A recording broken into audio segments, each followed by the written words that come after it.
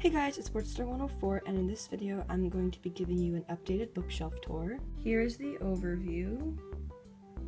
So I'm going to start with the bottom shelf, move upward, I'm going to go from left to right along each shelf. So first here on the bottom left we have the Twilight Saga, Twilight, New Moon, Eclipse, and Breaking Dawn, and I got them at this library book sale, but since I volunteer there and they're really cheap, they're like, you can just have them, so that's that. I have not read them yet, and I don't know when I will. Then we move over here. Sorry it's dark down here.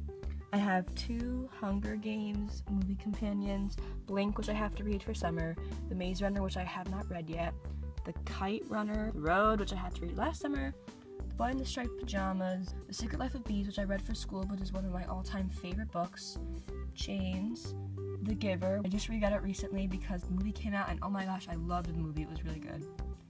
A Tale of Two Cities, which I also read for school. And then as a bookend, I have that fandom candle that I made. Moving up, I have my Harry Potter collection by J.K. Rowling. First, I have these two companion books, Fantastic Beasts and Where to Find Them, and the other is Quidditch Through the Ages. Then I have the actual Harry Potter books, starting with 3 paperbacks, Harry Potter and the Sorcerer's Stone, Harry Potter and the Chamber of Secrets, and Harry Potter and the Prisoner of Azkaban. Then the next 4 I have in hardcover, Harry Potter and the Goblet of Fire, Harry Potter and the Order of the Phoenix, Harry Potter and the Half-Blood Prince, and Harry Potter and the Deathly Hallows. To the right, I have my Cassandra Clare collection.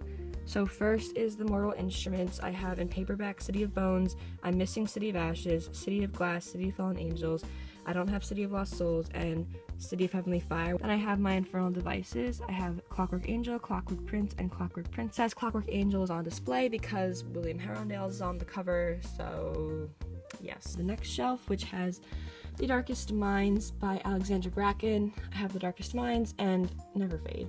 I have 2 copies of Never Fade, the signed one I got from BookCon and the one I got for Christmas.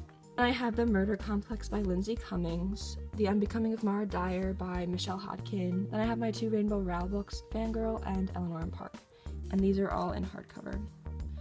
Over here, I have my Divergent collection by Veronica Roth.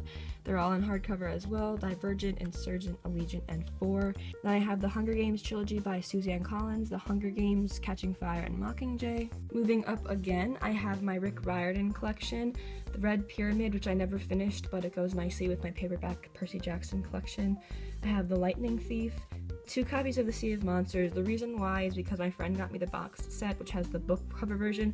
But before I got that, I got the movie cover version. Then The Titan's Curse, Battle of the Labyrinth, and The Last Olympian, which I am currently reading. So I'm almost done with the Percy Jackson series. Then I have my Legends trilogy by Marie Lu, Legend, Prodigy, and Champion. Over here, as you can tell, my second bookcase is shorter. So I just have my Harry Potter glasses and my wand up here, which lights up when you flick your wrist. It's really cool. It's Hermione's wand.